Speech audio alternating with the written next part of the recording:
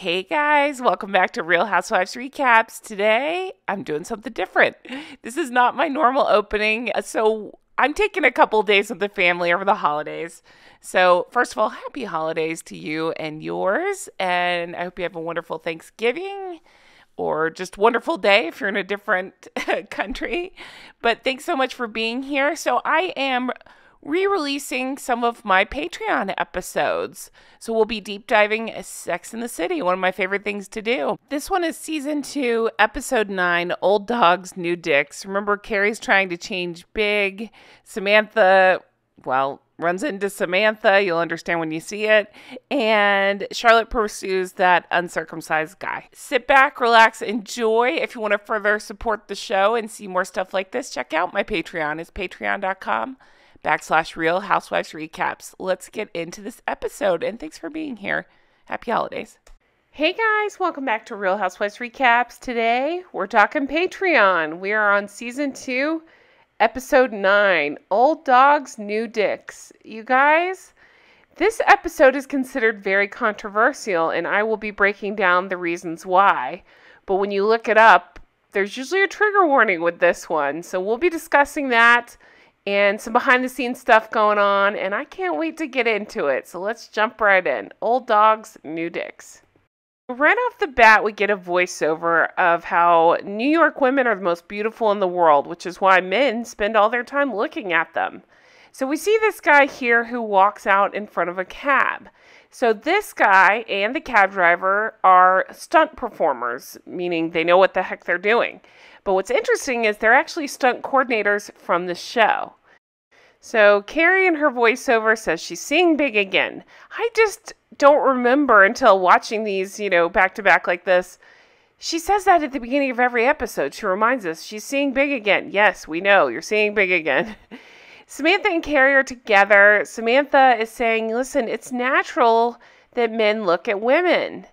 And you have to take him the way he is. You can't change him. So this episode is about changing, and can people change? Can men change? Can women change them? Is it manipulation? That sort of thing. Same as saying no man is perfect. And if you pull at the wrong thread, it all falls apart. So I'm going to get more into this, but I just want to put it here that Carrie is especially annoying this episode. From the reminding us right out of the back, we're back together again, yes, we know, to her being so neurotic, over the top, even more than normal in this one, and mad at Big because he can't read her mind. She won't tell him what's going on, and then she's frustrated with him looking at other women. Instead, she gets mad, and then we are going to get into the punch heard round the world coming up. Okay, so from here we go to Miranda. So she is now dating Steve. We got to see him for the first time last episode. She's now calling him her boyfriend. He comes over and she's super tired. He ended up getting off even later. The bar was supposed to close at 2. He explains that he had these Japanese bankers in that really wanted these flaming drinks. One got sick, blah, blah, blah. She is completely exhausted. She bangs her toe. He rubs it. He's like the sweetest guy ever. He asks how her night was. She says, I don't know, I was asleep. Okay, so from here, we go to the next morning. The alarm goes off. She pops right up out of bed, and he's more into doing stuff in bed before they get up. So it's just about, again, the theme of this one is change. She's not used to his schedule. He's not used to her schedule. When you're in a relationship, especially when it's new and you're figuring all this stuff out. It's just about that. So, I don't know. I found her a little annoying this episode too, but we'll get into that. Charlotte is dating Mike. Mike is played by Alex Draper. He was in Taken and Chicago Med. He's a feared restaurant critic. So they had a great date. They're back at her place. Things are going, where they're going. She figures out, he's not circumcised. So, again, remember I mentioned this episode is considered problematic and outdated. Problematic because, we'll talk about the punch, but also this view that they all had on the uncircumcised. Sam's the only one on board with it. Everybody else has a lot to say about it.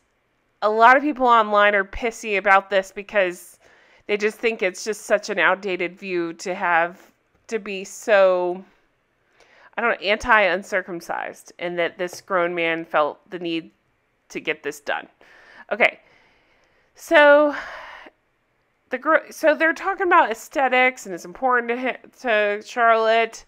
Samantha says 85% of men are uncircumcised. Miranda says that she's happy she's only been with 15% of the population. Samantha says she slept with 5 guys that were uncircumcised. Charlotte wants to know out of how many. Carrie, very snarkily, says infinity. Biatch. Okay, Big and Carrie. Do you want more grappa? No, thank ya. That's just one of those annoying SJP things that I'm just not into. Like, look at how tiny and cute I am. Huh, no, thank ya. Okay. So she tries to tell him a story about her editor calling. He lights up a cigar. He's checking out other women. She's just not at all happy. He does this thing, and I actually understand this part where she's annoyed with him because he's kind of laying it on thick. He wants to smoke a cigar. The hostess says, no, can't do that in here. He's like, but what if I get an okay from the other tables? And he schmoozes the other tables, buys them drinks, you know. He's just laying it on thick. So I understand why Carrie would be a little annoyed with this. I would be too. Like, dude, you can't wait 5 more minutes to walk outside and smoke your cigar. It's just kind of rude. But he's very arrogant, and she calls him on it. So, actually, nope. She's just annoyed with the looking thing, but it's coming out as she's annoyed with him being arrogant. I think that's part of it, too. She does call him on being arrogant, but she expects him to read her mind that she's pissed about the looking at other women thing, and that he's so schmoozy about it. And I just found her extra this episode. So she's writing about change. Is it easy? And do you have to change your expectations? Can you change a man? That's the question that she asks the audience in this one. So then we go from here to Charlotte. She's had dinner with Mike. He kind of mentions coming up, and she's like, oh, I have to get up early. My place, she's trying to make excuses because of the whole uncircumcised thing. He seems defeated, I guess is the word, and says, listen, you're not the first woman to react like this. I've made up my mind. I'm going to get circumcised. Do you mind waiting? Well, this moves Charlotte to her core. She thinks he's doing it for her and that it means so much. She's like, yes, of course. And they kiss, and it's very dramatic, and Charlotte, as usual, is building it all up in her head just to have it crashing down. Okay. Then we go to Steve and Miranda. They do their thing.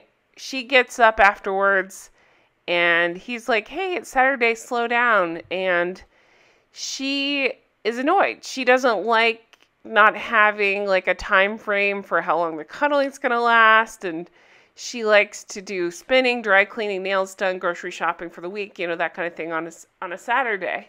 So she's just struggling with his let's just lay here kind of thing.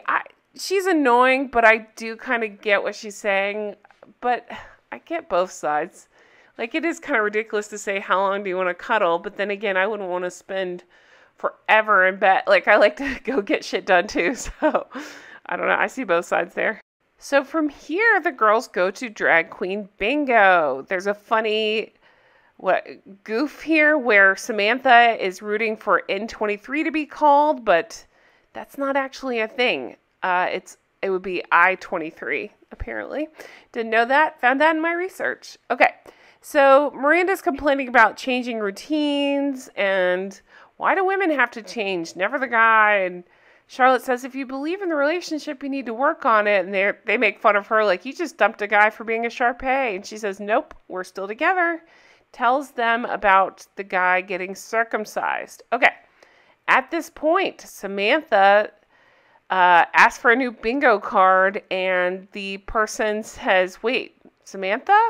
And we find out it is somebody she had dated named Brad.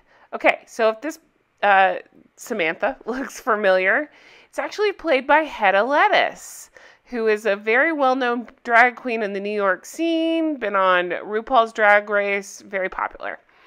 And he goes by Samantha and says what imitation is the sincerest form of flattery. So then a woman in the background gets bingo. FYI, that woman is Amy Harris. She's actually a producer on the show. She also went on to produce Carrie Diaries. Okay, brace yourself for this, because this is where things get rough. 2 hours later, she was supposed to meet Big at his place. 2.5 hours later, he shows up. She says that she hates waiting for him, and she throws a hissy fit. And he's like, don't be pissed. And she says, I'm pissed. His whole thing is, listen, you could have waited at a coffee shop around the corner. You didn't have to just stand here in the lobby. Her whole thing is, you should have been here on time. And she goes to walk off. He's like, no, come upstairs. She says, if you gave me a key, I wouldn't have to wait. He is not happy about that idea. That night, neither of them wanted to have sex. In the middle of the night, he accidentally knocks her off the bed. Well, we don't see it because it's dark, but she punches him in the face. And this is why people really react strongly to this episode. One of the reasons. It's just wrong what she did, right? Like, she reacts. It was an accident what he did. It was not an accident what she did. She just swung at him. And it's awful, and she ends up hurting him, and he's bleeding. And just think about if it was reversed, how awful, we'd tell her to run away, get away from this guy, don't ever be with somebody that hits you, and here she hit him. It's just awful. Okay, so he gets mad, moves to the couch. Again, Carrie is just so unlikable in this one. She can't even let him have his space. She has to wake him back up, dripping ice on his head in the middle of the night. She finally admits again, she has to make it about herself. He's injured on the couch. She admits that he doesn't like that he looks at other women and that she doesn't have a key to his place. And feels like she's back in his life, but nothing has changed. So wholly unlikable, just completely in the wrong, I felt like, through all of this, and just the wrong time to do this. Okay, so the next night, Charlotte and Mike go out for a post-op scotch. So he still has to have time to heal. They start kissing. He gets excited, and we just hear, ow, ow, ow. So he has to go. He can't get excited yet. Miranda decided to perform a 2 a.m. seduction on Steve. She drank 5 cups of coffee and is like buzzing when he gets there. And she brings him, she says, okay, you go in the bedroom, I'll bring the wine. She brings it in and she finds him asleep. And this is where I think she was being a bitch. She's fallen asleep before. I understand that she made herself stay awake for him, but instead of discussing it rationally with him, she just starts yelling at him when he's asleep. He's just gotten off work. He's exhausted. So they argue about times and windows, and she says she has a cuddle window. Like, she doesn't like to have unlimited cuddle time. She's got crap to do. He's upset and says, listen, when you have a window of time, then give me a call. So from there, we go to Charlotte. It's been a week, and it's time to test out Mike and see how it goes. He points out that this basically makes him a virgin again. And so they successfully do the deed. Well, after that, she's made this assumption that he did this for her and that they're in a much more serious place. She talks to him about, doing things on Saturday night and do you want to stay in? Do you want to go out? That kind of thing. And he's like, oh, do we have plans? Again, bringing up staying and renting videos. And he says he's not ready for this to be a big thing. I don't want to be tied down right now. I want to get out there and share the whole new me. Take the doggy for a walk around the block. I mean, could he be more gross, right? So she never saw Mike again. And I'm saying good, because he's like a dweeb. I don't find this guy the least bit attractive. Okay, so Carrie.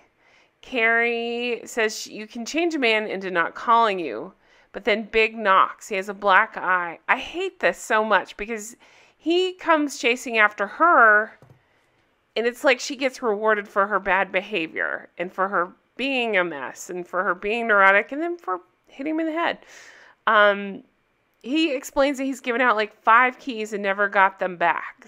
And you hog my bed, and you eat oranges in bed. And I think I'm with him on this one. That's kind of gross. I mean, sorry, if you eat oranges in your bed, go for it.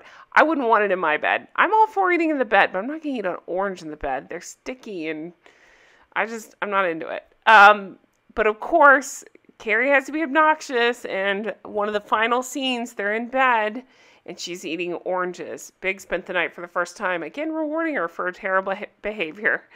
Miranda wakes up at 2 a.m. The phone rings. Oh, no, she's awake, sorry. The phone rings at 2 a.m. and says, do me a favor, go to the window. And Steve shows her a blue moon. It's very rare and very beautiful. She says, come over when you're done, okay? So he comes over. They do it that night. They do it the next morning. And if you look closely, there is a boom microphone in that shot. Whoopsie. They kind of do that a lot. I remember watching that.